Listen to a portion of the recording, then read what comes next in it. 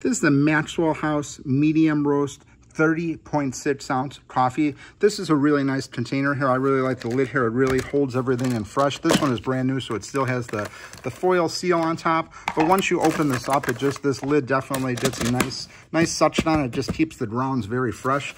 And I like it's got the area to hold it in the back right here. It just works really, really well. So when you're scooping it up, you can hold it with one hand and scoop it with the other. Just works really, really good. Maxwell House is a great brand. The medium roast coffee is really good. I'm very pleased with this. Whenever we're making drip coffee, we use Maxwell House.